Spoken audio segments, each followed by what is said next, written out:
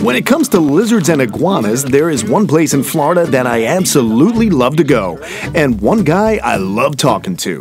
I'm speaking, of course, about my good pal, Ty Park. You might say it's a lizard love affair, and I'm okay with that. What's happening, everybody? You just missed a great kiss. I just got a kiss from Ty Park. Yeah, what happened? No, I'm really excited because we're gonna have, look at that. He loves me. I love this guy. We're gonna pal around for a few episodes, but the first episode, we're gonna walk inside this room. We're gonna see some animals that you invested quite a bit into. Yeah, basically a bunch of Blue Tongue Skinks from Australia. I wanted to say northern, but northern's the outside. Okay. These are all syncoides and some of the more rare forms. Pretty excited. All right, so what we're gonna do is we're gonna, on the other side of this open, we're gonna come to you from inside the Blue Tongue room here at Ty's Lizard Farm. See you in a bit, guys. A good portion of my life has been all about action, which still holds true.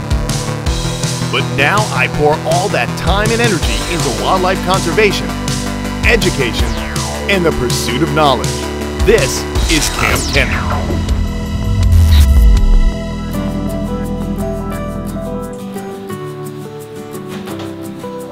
Thank you very much.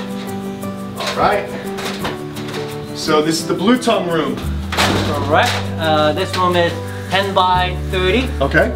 And it's climate controlled, right? I mean, it's important. Do these guys like a cooler temperature? Is that why you have it climate controlled? Or is... Actually, I want to keep them drier. It's more of being outside, being too wet and humid. So we like to keep them in a control room like this. I have 10 of these trailers. That's all insulated and electrified and stuff. So that way I could control the humidity and temperature just the way that I want it. Gotcha. Okay. Now let's have a look at some of these guys. Now these animals are native to, you can find Blue Tongues in Australia, but also in Indonesia, but these are all Australian lineage. Correct. How hard was it to get these animals? Well, they're pretty rare. Okay. Obviously they're in Australia, they're on the common side. Okay. These are imported with the paperwork, U.S. Fish and Wildlife. Can I open one? We have the stamp and stuff, so they're all here legally. I don't know what other animals like this are here in the legally, but I have all the paperwork on these. So fantastic. So this is, that's the way, the proper way to do things, guys, is to always get animals. You know how I don't like to take animals from the wild. Now these are specifically captive bred. These are going to be bred for pets. Right, of course. I like to separate the wild animal and captive bred animal, like pet animal. These are all morphs, so they do not occur in wild. Gotcha. Actually, hospitalis do, but most of the animals in here are captive bred morphs, and even the hospitalis, they occur like that in the wild, but these are all multi-generation captive bred animals. Gotcha. Okay, fantastic. So look at this thing, man. Beautiful. Definitely a beautiful animal. Now I'm not, you guys will hear me comment, I'm really not a morph guy, but you can see the beauty in this animal. This is an albino then. Okay. And there are different type of albinos and stuff, and this is what they call lavender albino. Okay, so really beautiful. There's like any animal, there are variations within albinos or whatever. Well, that's compared to totally different looking albino here. Oh yeah. See that? Gotcha. Yeah, look at that. That's really neat. Yeah, we have 6 of them here at the facility. And we're just waiting them up. They're not ready to breed, of course. They're too small. Are these live bearers? Yeah, they are live bearers. Cool. Yeah, all the Blue Tongue Skinks are live bearers in the genus of Tiliqua. Tiliqua, yeah. Shout out to Colin Schumark out there. Colin from the Critter Cam guys. He loves his Tiliqua. Oh, absolutely. Yeah, absolutely. But these are beautiful, man. So and these are syncoides or eastern. Oh, okay. All right. Well, let's see. You mentioned another name. I have hospitalis here. Okay, so what's that all about?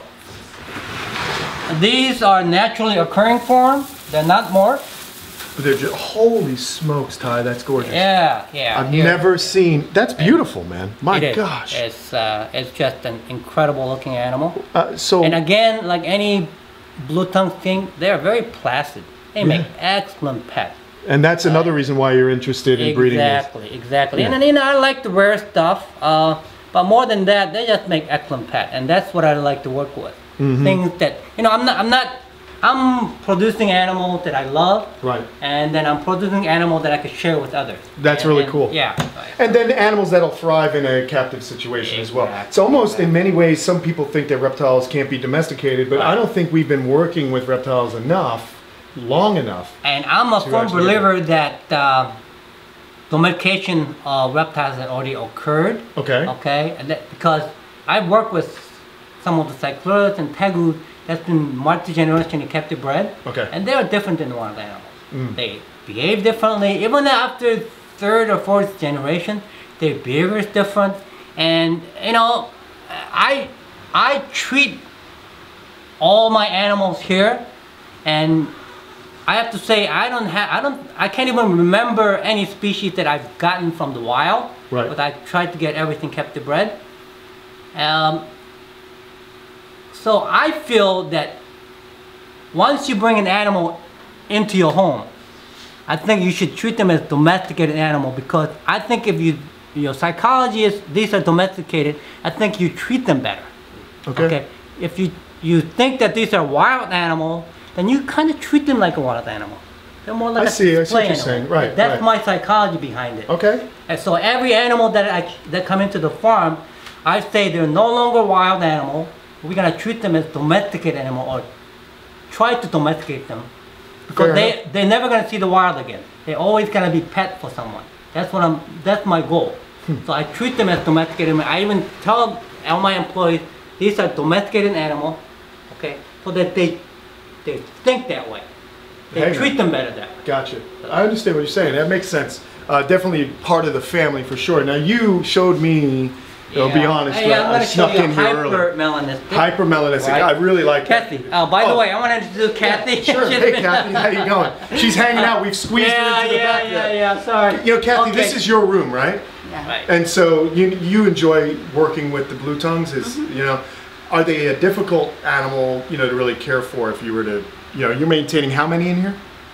It's, we started out with 33, right? Yeah, you moved some. And then we moved some outside. So we just recently moved some of the animals outside.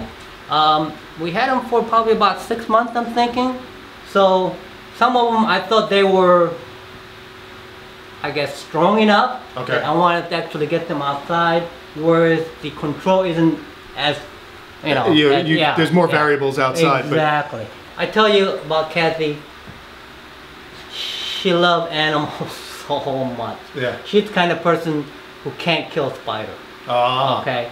So I have to get on her when the spider's in the room. Hey, at least, you know, get them out of here. Yeah, kind of thing. Pacifist. So she's really. So I like to have somebody like her here, because she keeps everybody in line. Gotcha. All right. You're the conscience of the place. Exactly. Right? She's the warden of the So I like that. Good deal. And you know, she. You know, when I give her the animal to care for, she's going to take care of it. That's awesome. Well, thank you. Let's have a look at this hyper-melanistic one. Which one is it? Well, where's that water go, Kathy? You can put me to work. Right behind me? Which one? This one? Yeah. All right. I'm getting to work here. All right. Good, Ty, you know, don't forget about me when the Christmas bonuses come around. Sure, sure. Yeah. I like messing with this guy. Oh, wow. Look at that. That is gorgeous, man. This is called hyper-melanistic. Because it's got a lot of black.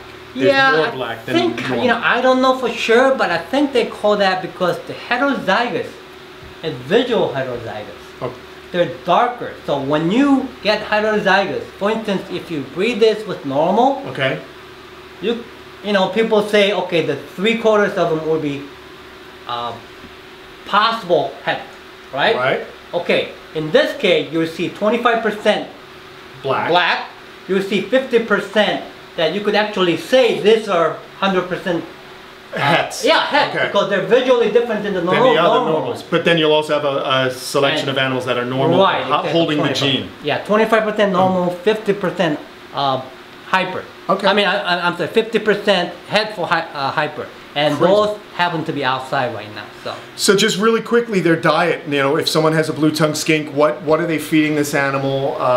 What kind of caging does it need? If you guys want to run over that really quick. Okay. Well, basically, I'm gonna pull this out and show you what we do here. Okay.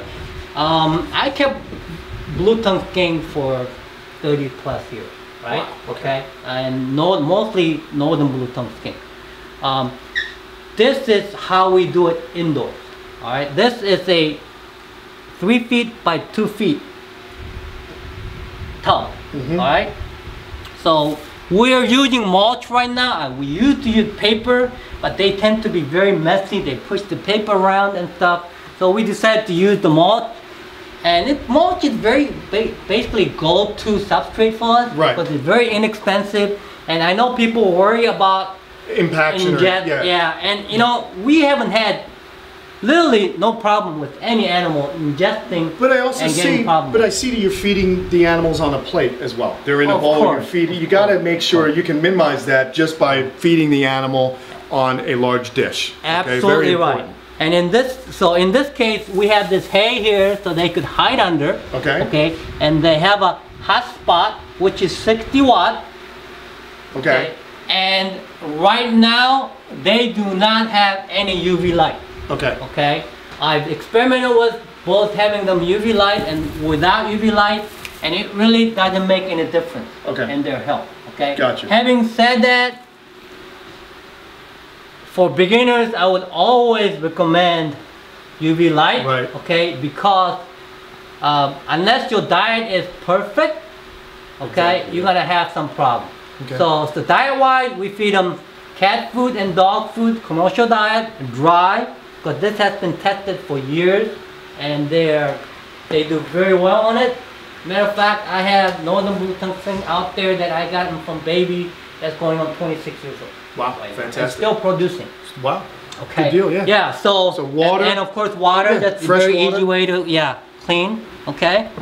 And that's it. And the maintenance is incredibly easy. Yeah. And again, they're in a situation where they're producing these animals for pets. It's a farm. So when you guys are at home, you can get a little bit more creative if you'd like to. Like you were talking about a domestic animal, you want to spoil that animal a little bit more, you can go ahead and do that. Right. But the minimum amount of space for an adult would be about what?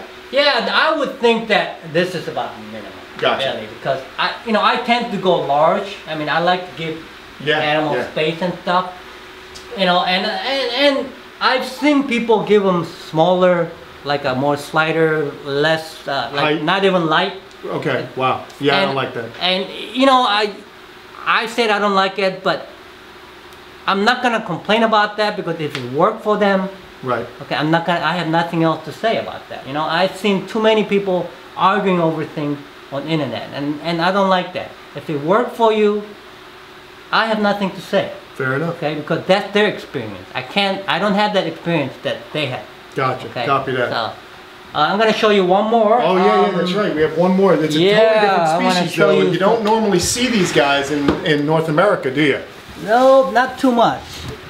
There's one. Oh my God, that is sick. Shingleback, man. Yeah, this is a shingleback. Yeah, I actually had hands on one of these when I visited Australia in 2014. Right.